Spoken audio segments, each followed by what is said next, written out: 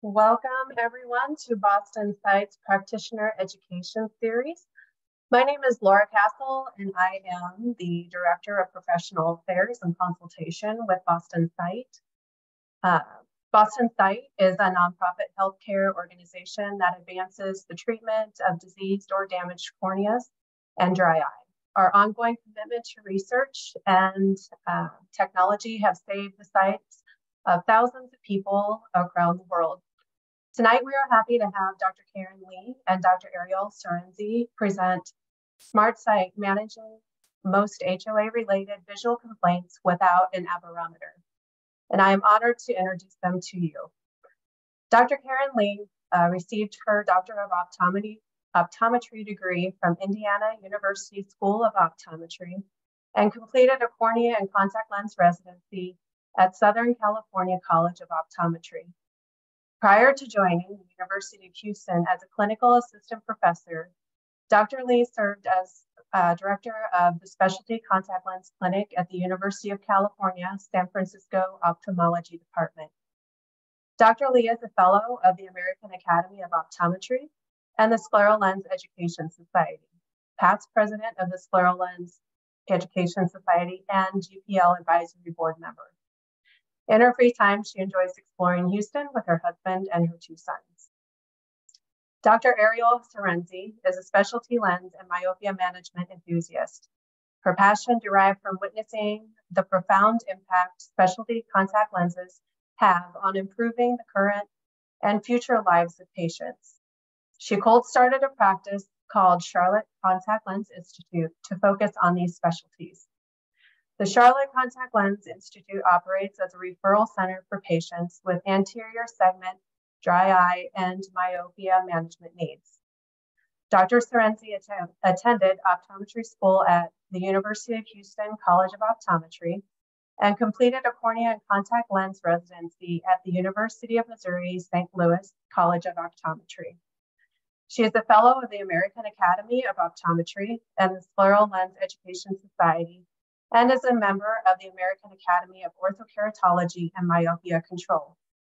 Dr. Cerenzie loves spending time with her husband, James, her daughters, Sophie and Adeline, and her 2 needy dogs, Remy and Otis. She enjoys water skiing, mountain biking, weightlifting, and front porch wine sipping. Welcome, Dr. Lee and Dr. Cerenzie tonight. The stage is all yours. Thank you so much for the intro, Laura, and congratulations on your new role at BostonSight. I'm sure they're very excited to have you. I'm excited to be here. Thank you to everybody that's with us tonight as well. We're going to just talk about, sorry about that. We're just going to talk about an intro to ocular aberrations, right? Now, in the ideal world, if our patients were perfect, the optical system of the human eye would be perfect as well. We'd all be emmetropes, 0 aberrations, 20/15 vision for all. We'd all live happily ever after. In reality, however, the optical system really is not as ideal as we want it to be. Each component, like the tear film, pupil size, your intraocular lens, that can all affect the entering light rays. Ariel, can you help us understand what aberrations are just a little bit? Sure. So let's think about an aberration-free eye and the eyes that would exist, and we would have no jobs if they did exist. That is, an aberration-free eye does not exist, though. All eyes have at least some aberrations going on in them from either the cornea, the lens, or other types of imperfections that can happen in the eye. So if we think about an aberration-free eye, let's first think about light that's focused at optical infinity. And there are parallel lights that enter the eye, go through the anterior and posterior surface of the cornea, the anterior and posterior surface of the lens, through the media. Then they converge to a perfect point onto the retina. The point spread function, that PSF in the upper right corner, I circle it with my mouse, that's what it would look like if we had a perfect point of light focused on the retina. Then when that light leaves the eye, it would then form parallel light, rays of light again. That would then show a planar wavefront because there are no aberrations. Now, conversely, with all eyes, there are going to be some aberrations. So as parallel light enters the eye, the light rays are focused at different points of the retina. And we can see this point spread function looks kind of like a smearing effect of that point source of light. And any deviation from that planar wave, that planar source is going to be an aberration.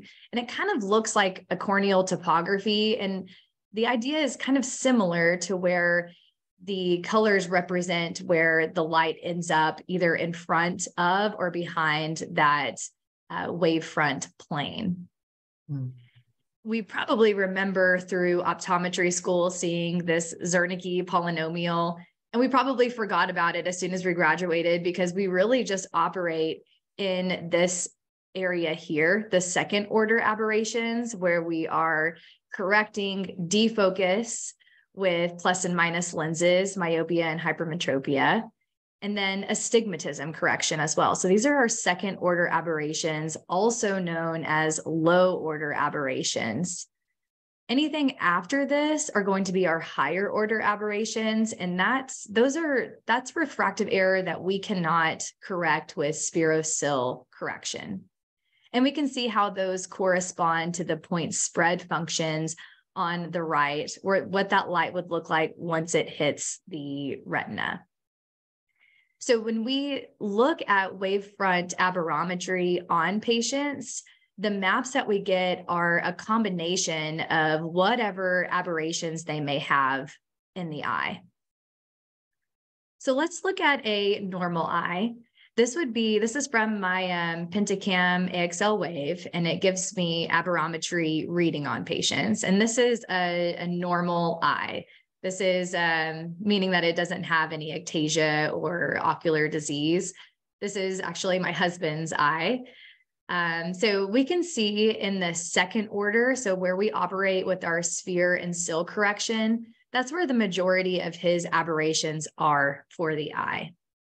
And then when we look at our higher order aberrations, there's really limited amounts there. We can look over here where the total amount of aberrations is root mean square. It's just a way to quantify all of those aberrations is 0.9 total for the eye. And the higher order aberrations account for about 0.1 of that.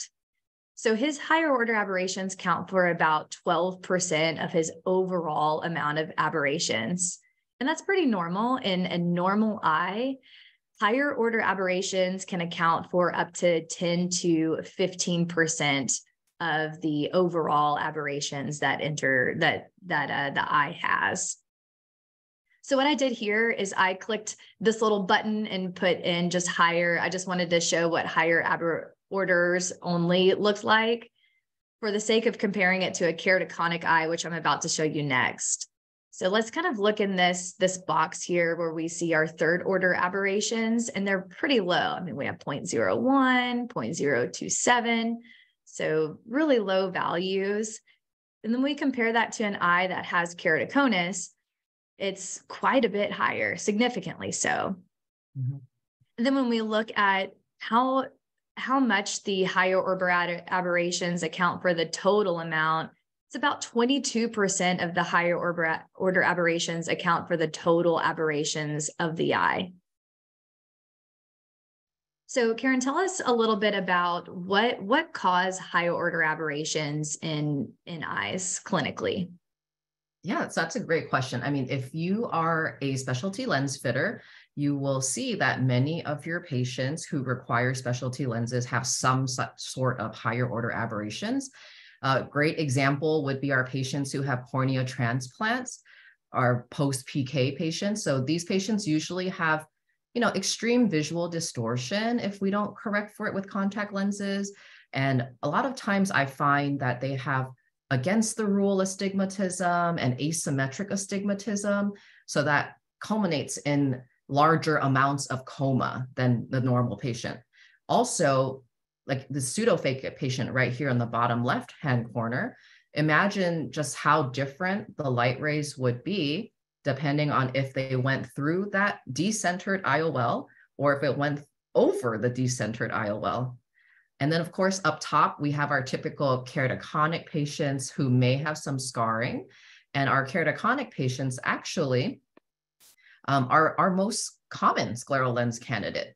They are notorious for having increased amounts of coma and trefoil. And really, that all kind of results from that abnormal corneal surface.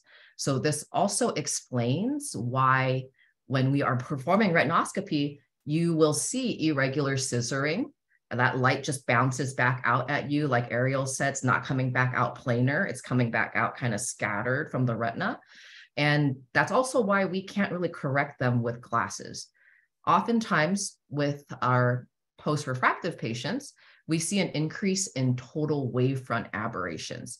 And of course, symptoms for these patients especially will vary largely and depend on pupil size. Under scotopic conditions, when the pupil tends to dilate, patients who have higher order aberrations that are significant, they might start to notice a decrease in vision quality. And they're going to report to you like the words are just smearing, the letters just aren't as clear. I'm afraid to drive at night because I'm seeing a lot of glare and halos from the headlights. Ariel, do you feel like you see these patients in your practice? All the time. And what's challenging is even when you fit them in a scleral lens and you think that you're just going to rock their world, you're going to change their life, they still sometimes have these symptoms. I mean, how often do you fit a patient into a scleral lens? They have a clear cornea, no scarring, their lens is nice and clear, and you can't get to 20/20. Does that happen to you often? Yeah, definitely. I'm always a undersell and like over deliver if I can type of person. So I'm like, this won't rock your world. It might help a little. Just kidding. But also just like keeping in mind too, especially if it's a keratoconic patient, sometimes even when I order that first trial lens, because they're so used to fuzzy vision, it just kind of takes time to adapt to that lens, and they come back and then like shockingly, they gain a few lines sometimes. Mm-hmm. For sure. And so what happens when patients are unable to achieve 20/20, but maybe they pinhole to 20/20 because there's not any disease opacifications that are preventing that vision? We're neutralizing the front surface irregularities through that scleral lens and the fluid beneath that scleral lens. And then we're able to put the lower order aberration, so our spherocil correction, into the scleral itself. But what's left is an irregular posterior corneal surface. So this is a patient I saw a couple of weeks ago, and you can only imagine how the kind of aberrations that posterior surface of the cornea would cause. So I feel pretty lucky that I'm able to quantify that with aberrometry. What do you do in your practice, Dr. Lee? Do you measure aberrometry on your patients? I mainly practice at the University of Houston through students. So a lot of times I may not have the time to get that done.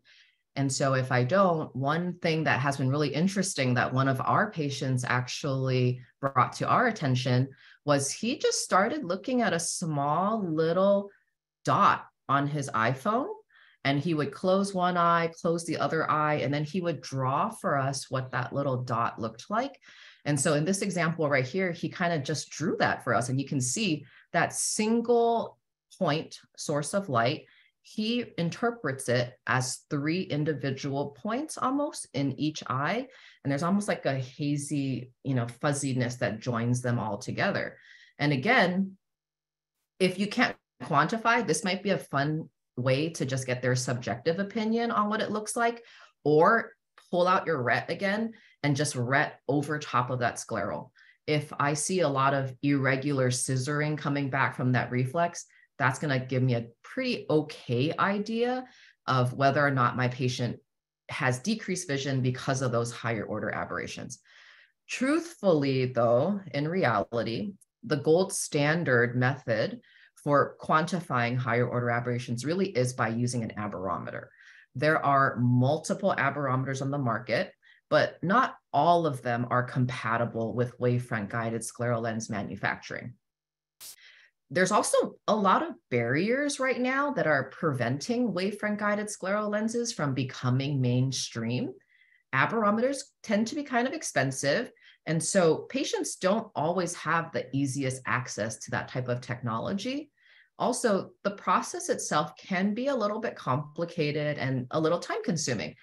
I've been really fortunate to work at the University of Houston, where we have the VOI research lab and the two just most brilliant PhD scientists who dedicate countless hours to designing wavefront guided lenses for patients.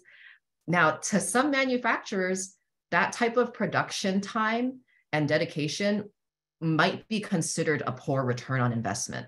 And so, although I do think that wavefront guided scleral lenses may be the future, we just really need to streamline the process for now. So what can we do for the patient that's in our chair right now, though, until this technology improves, right? The first thing I would always recommend is just optimize the fit of that lens. Make sure that you center it up to the best of your ability. From there, tease out the correct the lower order aberrations. If there's residual sill, like Ariel said, incorporate that residual sill with a front surface toric. If your vision still appears slightly decreased, not matching with the pinhole VA, consider reaching for a secret weapon, which is incorporating front surface eccentricity. Essentially, all we're saying, and the theory behind it, is aspheric contact lenses just provide a more precise guidance of those light rays than spherical contact lenses, especially when we're in the marginal areas of the lens. And so again, that's what we think in theory, right? What do the studies actually show? Well, this paper attempts to answer that question. In this paper, they fit 56 eyes in 39 patients. They fit them in a scleral device. And during the fitting process, they showed them what their vision would look like if they increased the eccentricity. If the VA improved, then they would continue to increase that amount of front surface eccentricity in specific increments. And then they would finally stop once there was no more VA improvement.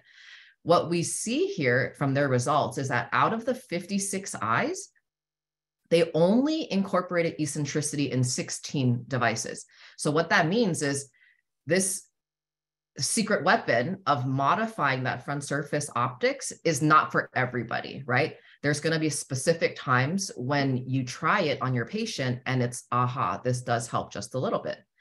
And in the groups that they focused on, because there were 4 groups where it was keratoconus, ocular surface disease, post-LASIK ectasia, and post-transplants, they found that the greatest amount of higher order aberration masking occurred in your keratoconic group, as much as 77.1%.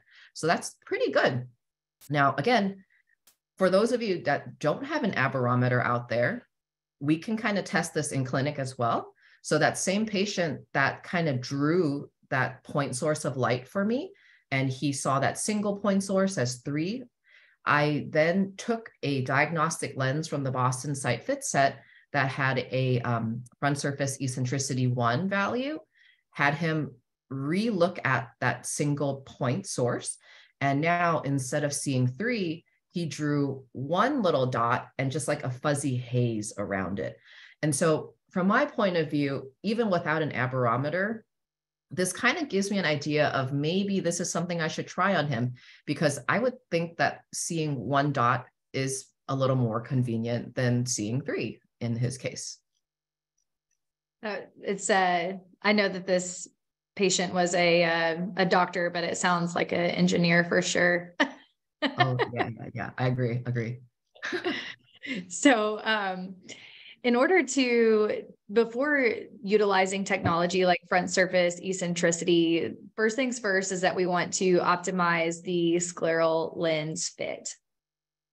And what's great about the BostonSight fit set is that there are built-in features that really help you have success from the start. And that is because this fit set is driven off of lots of clinical data. And Dr. Lee was actually, or is actually a pros provider, and she can tell us a little bit more about what in the world it means to have a data-driven design. That's a great question. So, at the pros site, or in BostonSight, we kind of saw, after analyzing 7,000 lenses or devices that were finalized for patients, they started to analyze what the landing zone looked like for those 7,000 lenses. And they started to see a little bit of a pattern where they noticed the right eye and the left eye are not perfectly interchangeable in terms of when you're fitting a diagnostic lens. Laterality really matters. And you will look in the fit set and you will see one side is for the right eye, one side is for the left. Other things they noticed was that these lenses, the 4 different meridians that were being finalized, they all kind of differ from each other slightly. So your diagnostic fit sets are already quadrant specific in nature. And one study they had actually found that when you started with the fit set, there was really little changes you needed to make to the landing zone to get a nicely evenly aligned lens on the eye. And so, Ariel, looking at what is offered, right? We have a slightly larger fit set here, and then a slightly smaller fit set here. If you had to pick one, which one would you pick? Or do you decide to just get both? I just got both.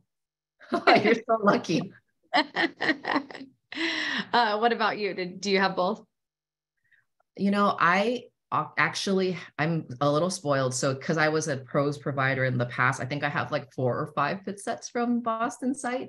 But for those of you out there, I really think you have to look and see what type of patients you're seeing, because there's definitely pros and cons to each of the fit sets. And we're going to go over that in just a second.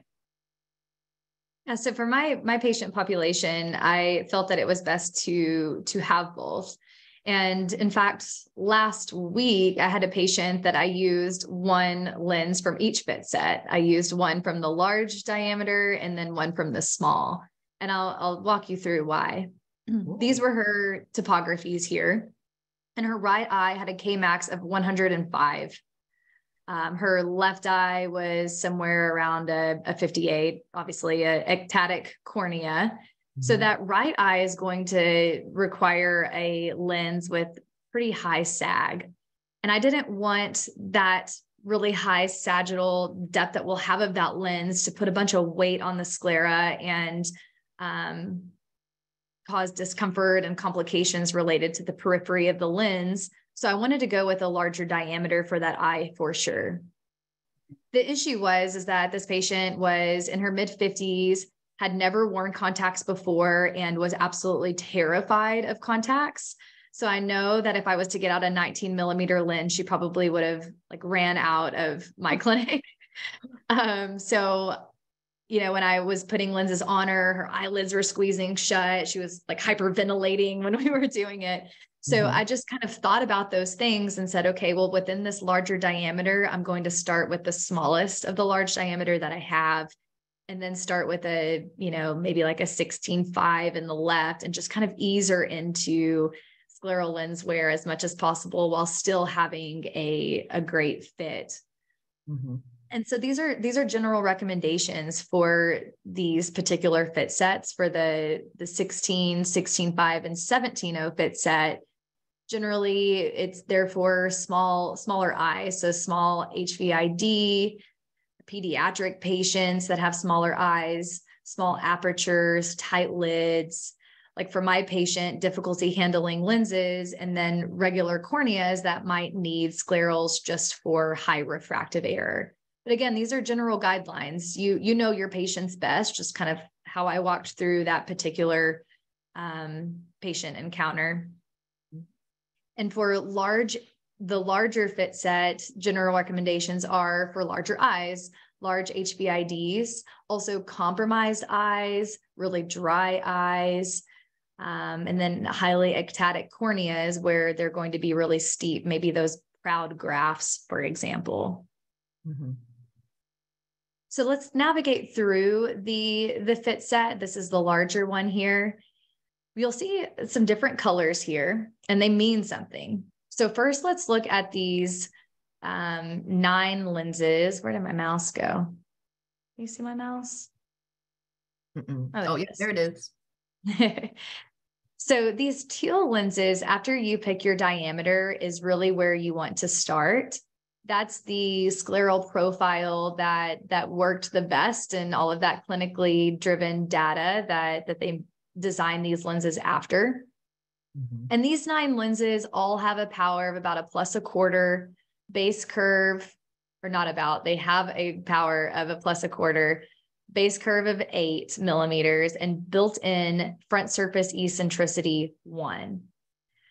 So you would start with the teal lenses in the center here. And don't worry, we'll talk about all of these other lenses in a moment. So let's say that you select your diameter, you start with that teal lens, and the lens is just too loose. Well, if that's the case, you can just pop over to the gray ones on your right and go to a steeper scleral profile. And that profile is changed in a quadrant specific manner. Mm-hmm. And then if it's too tight, then you would go to more of a flat distribution and just move directly to your left within the fit set. And then if you need to make any modifications from there within your Fit Connect software, which we'll look at in a bit, you can modify those quadrants in a quadrant specific manner. So it's very highly customizable. Mm-hmm. So sorry, go ahead. Oh, I was going to say, one thing to keep in mind as you go through this fit set is to make sure before we start to assess the landing zone, just be happy with your sag. So if you kind of look at those 3 boxes that just showed up, you'll see when we go from the teal to the grays, those all have the same amount of sag. If for some reason though, you feel like this lens is touching the cornea, it's teeter-tottering on this cone, it's making my landing zone look falsely elevated or falsely flat. If you look to the right, you will see that there's an additional lens in that same diameter, but it's 400 microns taller than all the other lenses to the left. And so sometimes just by clearing that cone and having a decent amount of clearance there that's appropriate, that can allow the landing zone to just align a little bit more nicely. Hopefully, yeah. So what about those gray? What about those gray lenses? What do those guys mean? So the gray lenses, that's a really good question. So if we look at all the lenses on the left, you will see they all say FSE1. So these are actually proprietary values, again, driven by clinical data. They looked at the eccentricities that they were building into those 7,000 lenses. The most common eccentricity that they used was built into these diagnostic lenses as FSE1. However, there's going to be times where you see patients and maybe they just have dry eye or ocular surface disease, and they might not necessarily need that increase in asphericity. Well, you have a lens there that says FSE0. That means there's 0 eccentricity. That lens is just spherical in this optical zone. Now, for your patients where you fit them with the traditional diagnostic lens, and maybe they have a lot of irregularity, maybe that's Ariel's patient with that 105 diopter cornea, and you wonder to yourself, can I improve their vision further by increasing the eccentricity? Well, you have that FSE2 lens there that you can put on, perform an over-refraction, and check VAs. Now, with the clinically driven data though, and the automatically built-in amount of eccentricity in the diagnostic lenses, what they have found is that 90% of their patients that were fit in this lens actually had optimal vision, and all from just changing that front surface eccentricity. And again, 90% using just the diagnostic lenses that are already in the fit set that you don't have to make any changes to. Now, should you decide that you want to change that eccentricity, that's when you would go into Fit Connect, or you could call Laura and she'd be happy to help you. And you would, tell them, hey, I'm changing it. I'm not using the eccentricity one. I actually over refracted with the FSE 0 or the FSE 2, or you could use the pull down and select which one it is. And then they will easily incorporate that into your lens that you ordered. So Ariel, do you feel like you use this technology much at all in your practice? I do. I actually had a patient today that I did not fit into this, and she was complaining about ghosting and, shadowing. And I was like, dang it, I should have put her in the BostonSight lens. Yeah. But it's so nice because in the fitting process, if you see that you have a beautifully fit lens and maybe their vision just isn't quite right, you can throw on that corresponding lens with the FSC 0 or 2, and it's not going to change your fit at all. And you just can quickly assess the vision. It's so nice to quickly do that without having any complicated aberrometry measurements. It doesn't cost any extra to have that feature. And I mean, this is really cool, innovative technology that isn't provided by any other fit set or any other, lens that you can have, unless you get into the more complicated stuff of the higher order aberrations. Yeah. So let's go over a few cases. I just wanted to start off with 2 cases where I don't really use an aberrometer, just because, again, I don't always have time. But case 1 for me was just a 30-year-old surgeon who came in. He just wanted a second opinion on his sclerals. He was actually seeing great out of them, like 2015, but he complained of like a streaking, and he just wasn't that happy with the vision. Normally, if someone is seeing 2015, I wouldn't change anything. I would be like, this is very good. You should be happy with this. However, given his occupation, and truly it can be life or death because he's operating on people, I was like, okay, let's just try it. Outside of the vision, other things he reported are just a little bit of redness towards the end of the day, and it kind of gets a little bit uncomfortable. And so, one easy thing to try was we maybe just don't change anything, just incorporate that eccentricity and see what happens. Well, actually, when we up the eccentricity, even though he's keratoconic, he felt his vision was worse. And I'm like, why did that happen? So let's just take a step back and let's just follow the rules that we kind of talked about, right? And so let's take a deeper dive and look at the lens he's currently wearing. It's 16mm lens, spherical power, plus 150. So doesn't really matter if it rotates on the eye, right? And there's a spherical back surface. When I'm looking at the assessment of the lens, I can see 150 microns clearance in the middle, post-settling. That's great. Love that.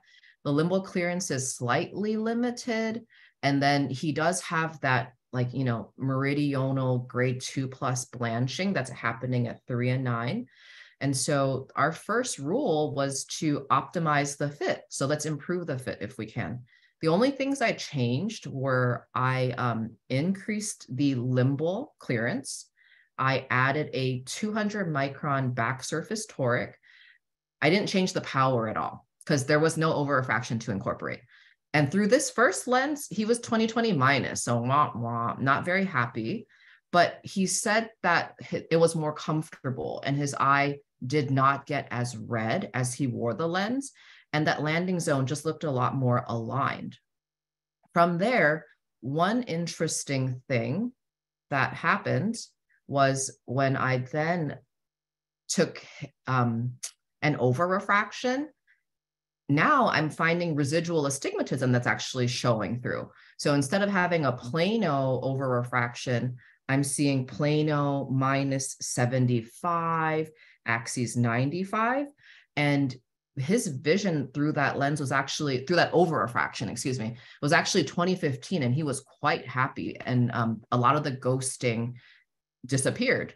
And so I would say before doing anything like incorporating eccentricity, optimize that fit first. Because again, from that study, 16 lenses out of 59 truly felt eccentricity helped vision. This is one of those patients where it's probably just not the case. If we move on to case number 2, we kind of see here. Oh, it's okay.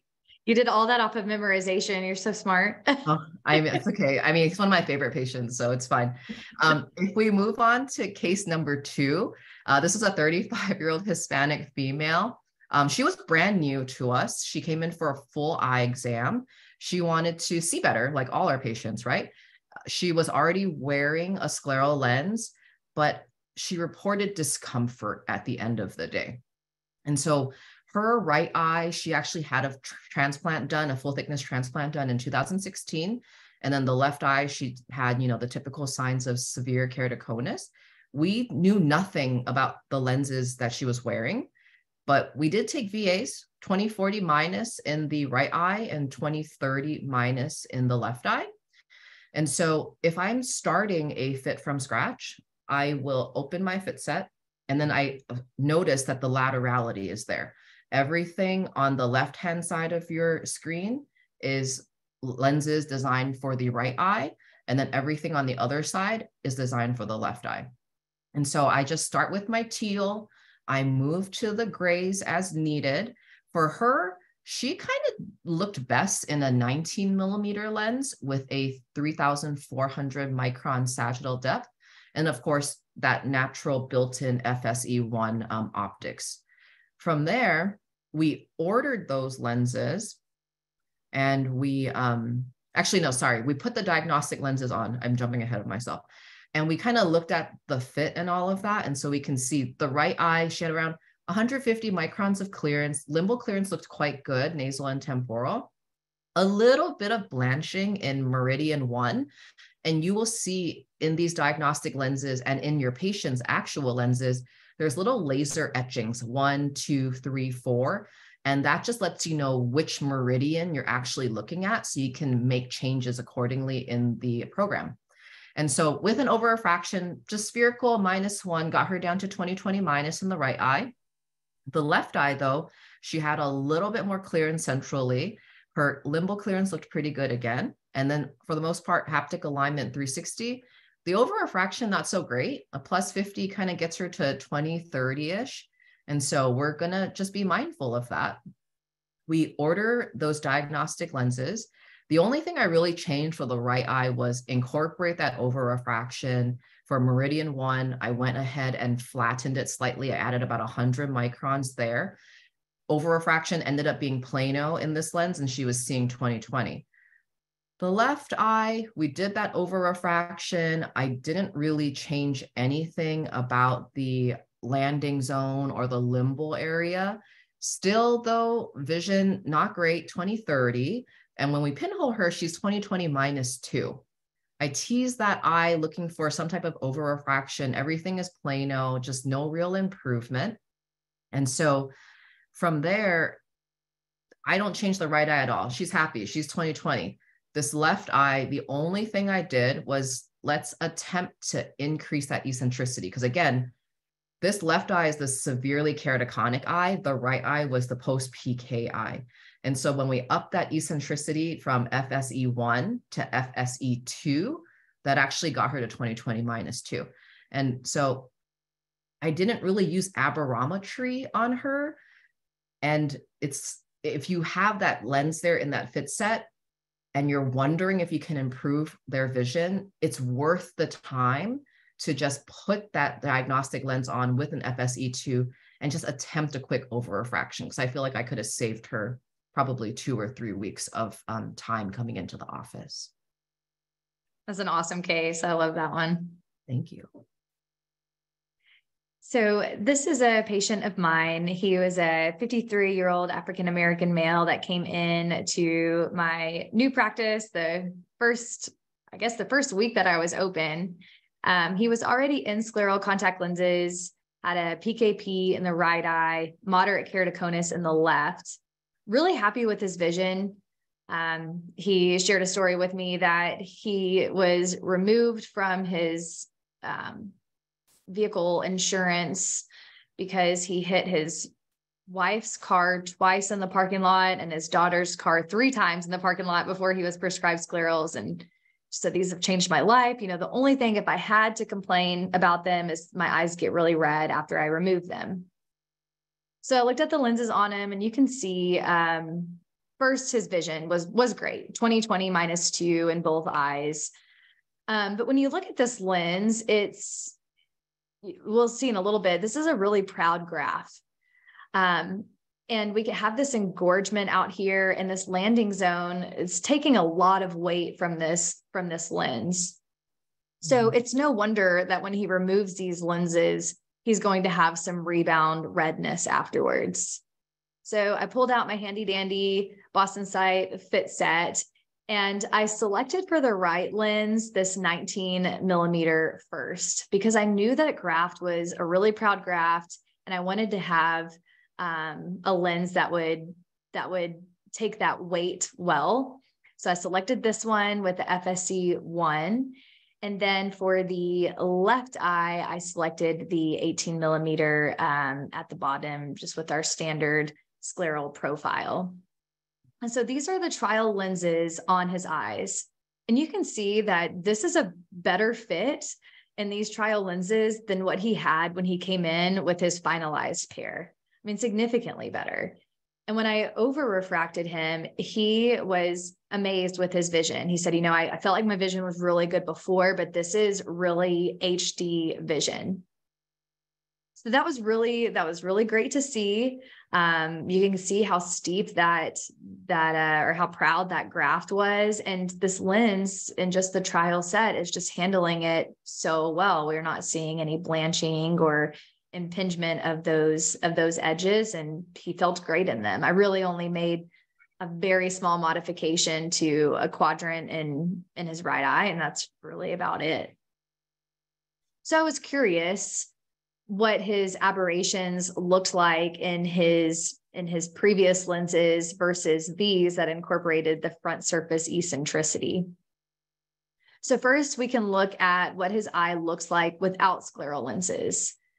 So this is really the same data that I showed you guys earlier with the bars, but now it's just kind of in a pretty Zernike pyramid here. Mm-hmm. But just to orient you all, this is where we operate mostly with our spherocil correction. And then these are our higher order aberrations as we go from 3rd order and down. So for his low order aberrations, that's our spherocil correction. You can see his AR -5 with -5 diopters of sil. And then his higher order aberrations were a 0.921. Well, when we look at his presenting scleral lens, as we would expect, as that lens is sitting on the eye and we have the fluid underneath, it's masking a lot of those front surface irregularities. This is his keratoconic eye, by the way, not the graft.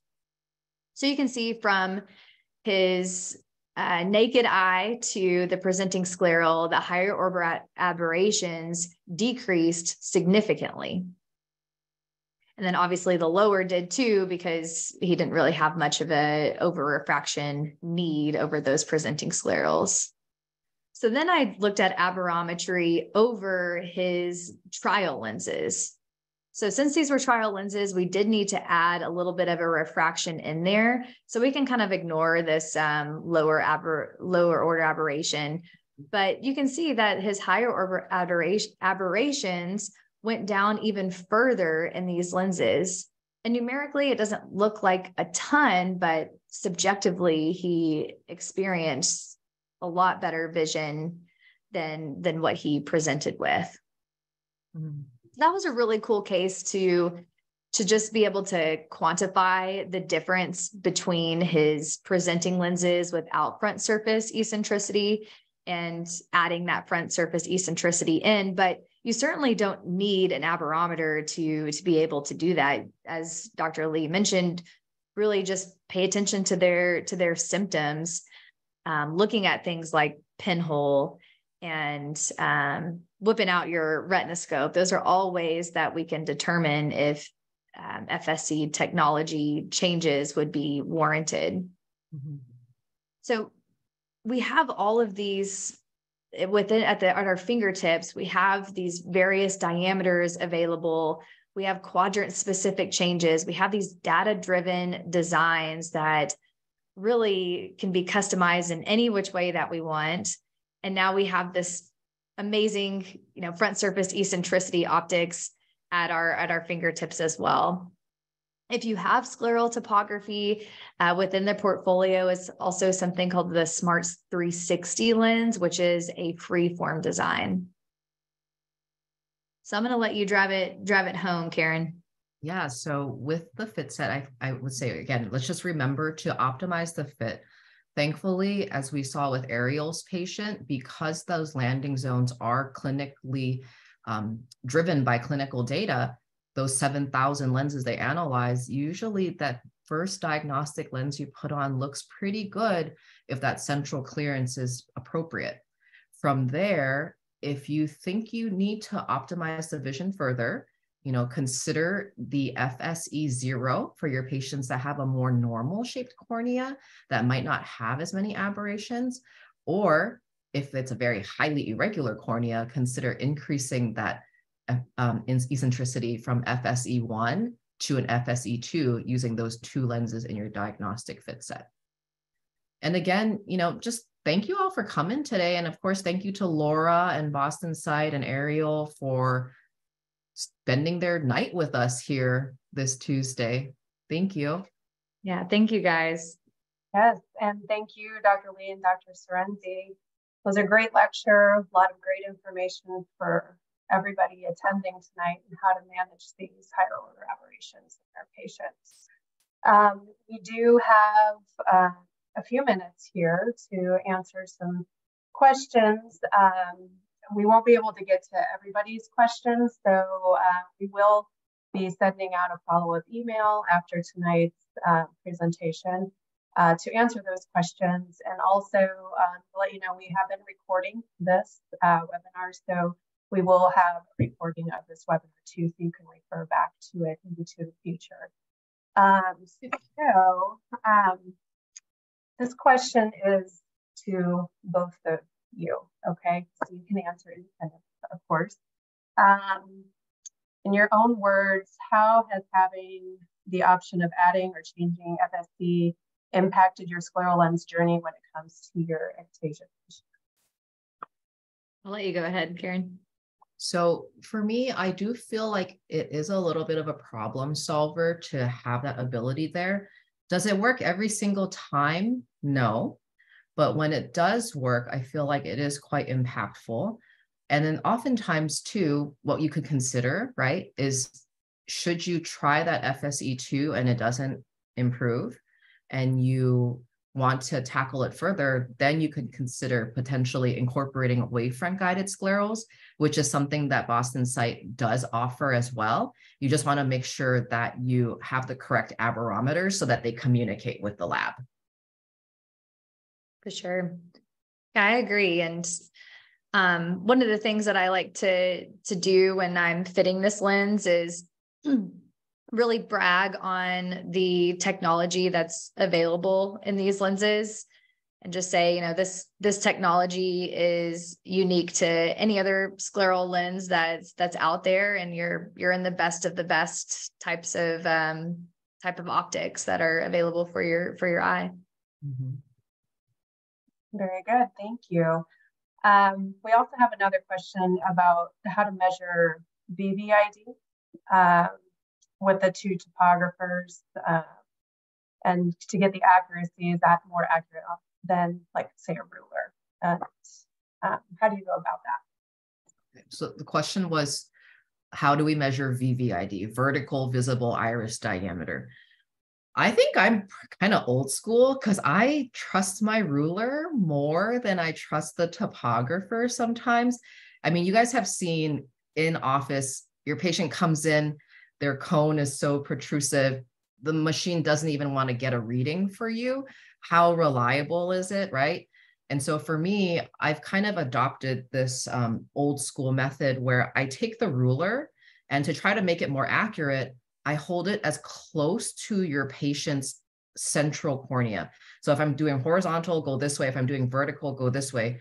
I get it as close to their eye as possible, center it up as well as I can, take my phone, and I snap a picture of it. And so once I get that picture, then I can actually count the little tick marks off my phone screen. And I feel like that's more accurate for me when I'm struggling in clinic. Mm-hmm. Okay. Yeah, I like to use my slit lamp beam, and mine goes up to 12 millimeters. So it helps me in 0.1 degree or 0.1 millimeter increments. So that's what I like to do. If it's over 12, then I'll use a ruler as well. I'm probably not as good as measuring it as Dr. Lee is, though. Very good. And then as far as scleral lens centration, how would you go about improving the centration of a lens with the BostonSight scleral? Okay, so how would we improve the centration of a lens? There's two things that you have to think about. Sometimes, again, if the sag is way too high, that could cause the lens to be really heavy. Think of it like a beer belly, because that clearance, that tear reservoir is just holding so much liquid, and that will pull the lens down. If you have a decentered lens, take your finger and manually center it by pushing that lens and just nudge it up with that through that lower lid. Look at that central clearance. If it looks adequate, then you have to tackle your landing zone a little bit. And that's where you're going to have to, you know, pay attention to if the lens is moving a lot or if it's very tight on the eye, and then which meridians are you changing and by how much are you changing? And of course, you can rely on your consultants too. Like I send Laura pictures and videos all the time when I'm stumped, and she's able to help me. Yeah, and when if it's not centered, those edges can be so misleading, because if it's kind of, you know, pulling down, then maybe your edges look too tight because of the way it's weighed down, and you might actually need to steepen them more. So echoing what Dr. Lee said, it's so important to center up those lenses and see what you need to modify from there. Right. And on that, would you encourage people after they do their assessment on the scleral lens to remove the lens and look for any staining after that? And what's the benefit of that? For sure. You don't know what you're not seeing until you look for it. So you can see any sort of, you know, bearing that I'm maybe. So sorry. Oh my God. My two boys just stormed in here. Hold on, let me find my. I'll pay attention to me. So if you have staining in certain areas, you can look for bearing of the lens on that area. You know, one thing that happened to me when I was a wee third year was I was wearing scleral lenses, and I filled my lenses with BioTrue, and my fit looked amazing. But when Dr. Walker took my lenses off, I lit up like a Christmas tree, and she was like, "What are you using for your filling solution?" So you can just uncover so many things underneath that scleral lens that you wouldn't know you're missing until you take it off and put some of those vital dyes on. Hi all, sorry about that. Now I know how that CNN guy felt when his kid stormed in and the wife like, my husband just did it. Oh, that's amazing. It's Any other questions, Laura? No, I think that is everything. As I said, you know, we want to be mindful of everybody's time tonight. And we do appreciate everybody joining us tonight to listen to Dr. Lee and Dr. Cerenzie talk about higher order aberrations. We appreciate you guys coming in tonight. Like I said, great to see you. And for everybody else, please join us on our global community where you can share and engage with other practitioners and eye care professionals on fitting the BostonSight plural. And then also follow us on our Instagram and Facebook and social media pages. See updates on what's going on with BostonSight. So with that, we will go ahead and close up tonight. Again, thank you so much. And thank you for everybody for joining us tonight. All right. Thank you guys. Good night, everyone. Good night.